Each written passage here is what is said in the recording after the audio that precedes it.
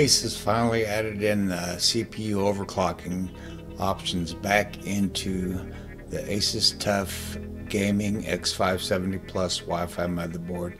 I'm going to show you all the options, how to set them, and let's get right into it.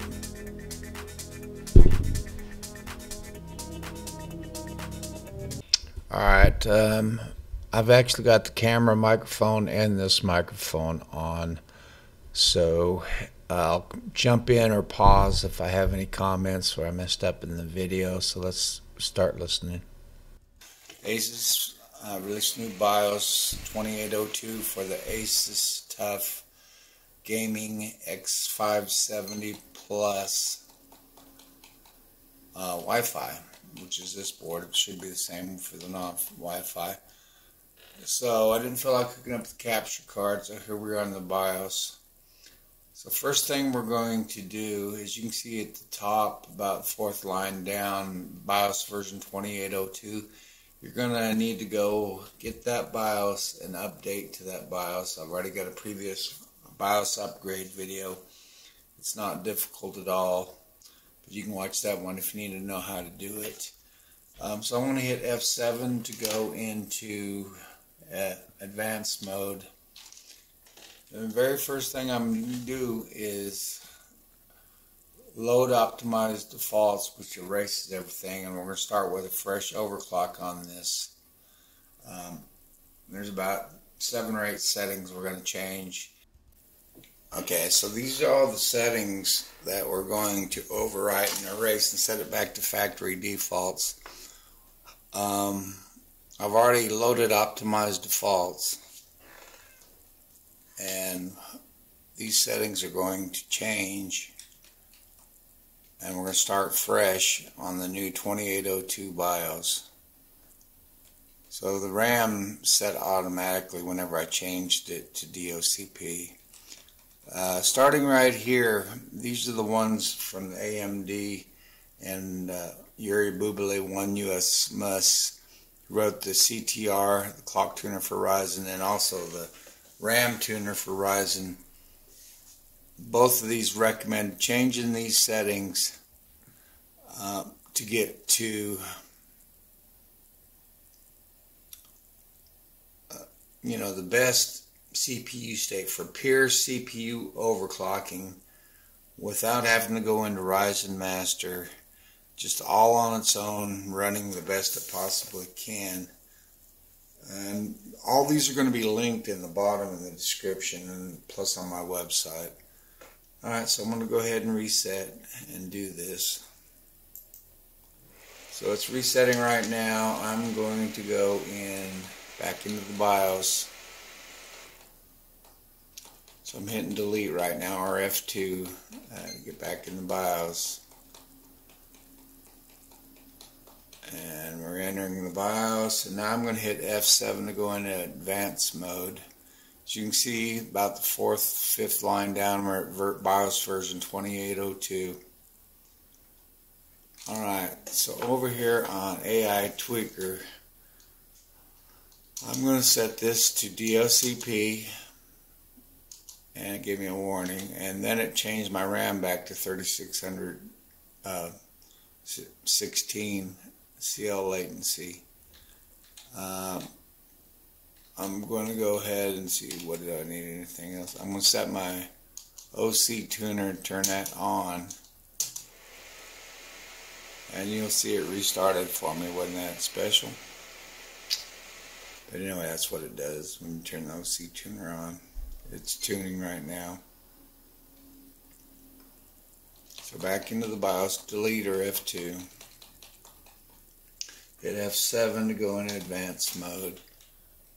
Alright, let's come back over here. And I have to reset my RAM profile. Okay, that's cool. I'm leaving this alone right now. And you can see it changed my CPU core ratio to 40.5 from the default. This is a 3700X CPU. I've got my memory speed OC tuners on now. I'm not going to change. That's just if you want to fake your test. Precision boost overdrive. This is not where I'm going to turn it on. I'm going to turn it on the AMD CBS menu. You could turn it on here. I think it turns it on there too. Yeah, it wasn't automatic to turn that on. Alright, I did enable Precision Boost Overdrive in the AI tweaker at the bottom. I did enable it there, but I'm also going to enable it over under Advanced AMD CBS menu. Let's start this next section. Alright, we're back in the BIOS again. This is where I just made the changes, so now we're going to go to the next menu, and actually I'm going to need a light on. Turn that light back on so I can read my notes. Just a second here. Alright, I was trying to give you a better screen picture. Let me make sure I'm trying to make it focus here. Okay. That should do it. Okay, so now we're coming over here to the advanced menu, and I don't think there's nothing here. If you want to turn on virtualization mode for the Windows Sandbox, you got to turn it on here. We're not going to do that right now because it has to be disabled for Ryzen Master, which we're not even going to use in this video. We're doing it all in the BIOS. So let's get back out.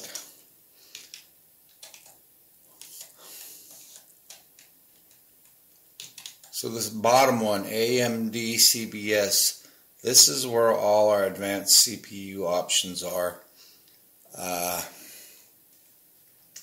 I'm about to show you what Asus, this whole section changed since the last 2607 BIOS. A lot of us were trying to find stuff and complaining. They had removed that bottom option, NBIO options. So we are going to go through these one by one. So the first one we want to come down to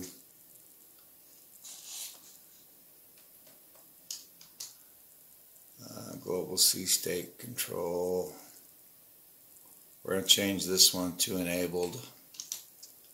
Now some people say disable this, but we're going to be controlling CStates. That's why we're enabling it. I've seen one video from Graphically Challenged where he said disable it. I think it was this one. We're doing things different. We're going to do it the AMD recommended way. Alright, so now we're coming to this bottom one, NBIOS. Alright, in here, SMU options, right here. So we're under Advanced AMD CBS NBIO Common Options, SMU options. So we're going to go further into this submenu.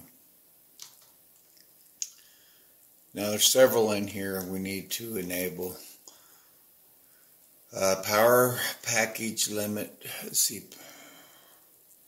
It's not that one. This is one of them right here. Set this to 1 in conjunction with the fixed SOC state. Once we set that to 1, let's go back to auto. You can see how the P states is not there at this moment, but I change that to 1. Then you can see the fixed SOC P state is P0 now.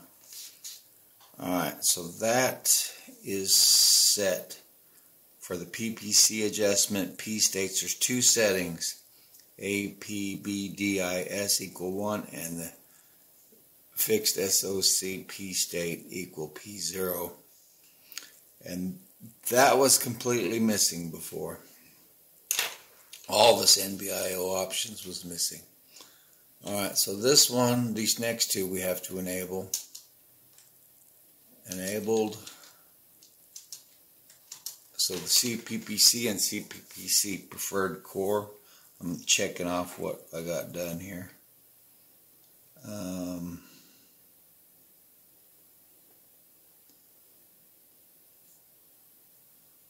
Alright.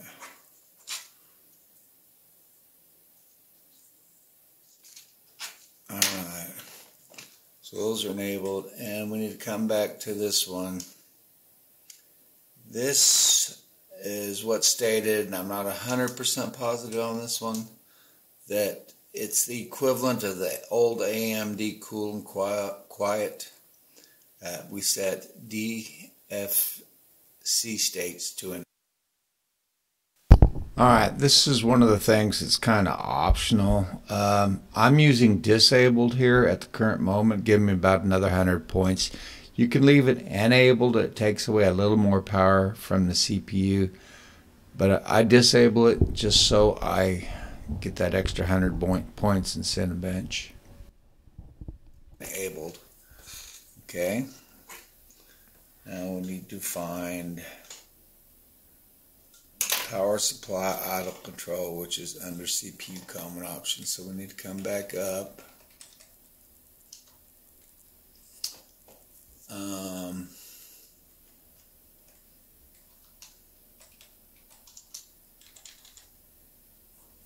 Yeah, I missed it before. We need to change this to low current idle.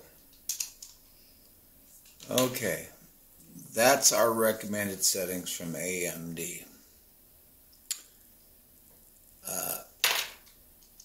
This will unlock the CPU where in the AMD high performance power plan, it doesn't throttle itself down.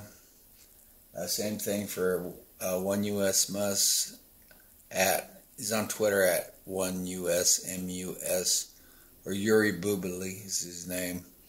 And you can find these articles on Tech Power Up on Guru3D.com. Yeah, and further below in the comments, I put the links to one PC World interview with AMD's Robert Halleck, where he explains these are the settings you change to unlock your Ryzen CPU, and also the link to the Tech Power Up article where Yuri Bubali at OneUSMUS explains the same settings, so they're in agreement, so you can have confirmation for this. On Overclock.net, he's all over the place. We're on Twitter. He's working on the CTR clock tuner for Ryzen right now. So right now I'm looking for Precision Boost Overdrive, and I just passed it. It was under AMD BIOS under NBIO XFR enhancement, which I'll show in just a minute. I enabled Power Boost Overdrive over here. Alright. I've already run tests before. I think I'm at the point where I'm ready to save this and go run a Cinebench. I'm going to drop off right now. Just hit save before I do. Okay, I'm doing a double check. This is what global C-state control enabled check. Are both my CPU PCs enabled? Yep, check. DFC states 0. Actually,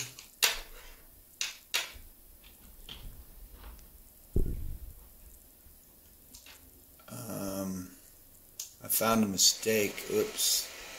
We're going to go back in and change one of these settings.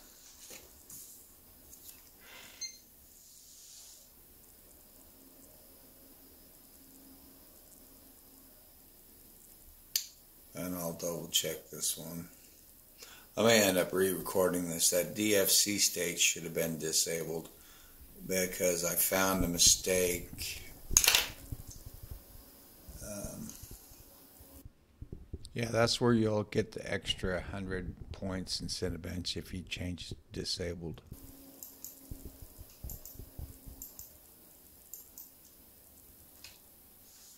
Alright, still rebooting. Restarting one more time. We're going to go look at that again. I'm going to change it.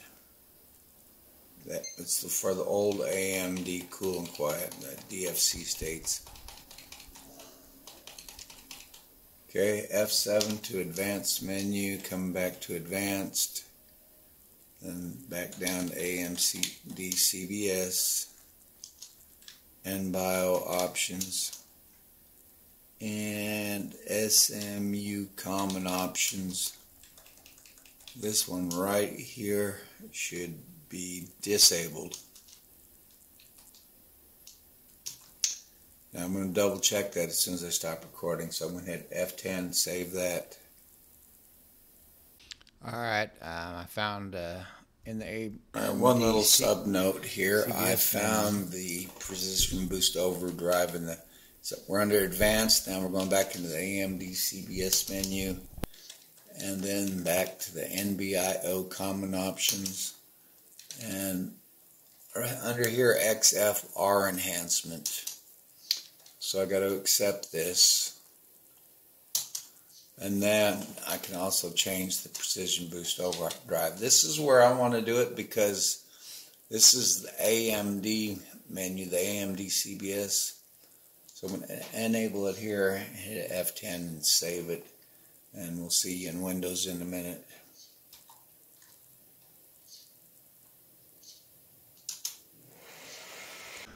Alright, these are some pictures of the options we manually changed. Go ahead and make these bigger. So we just covered all this and this.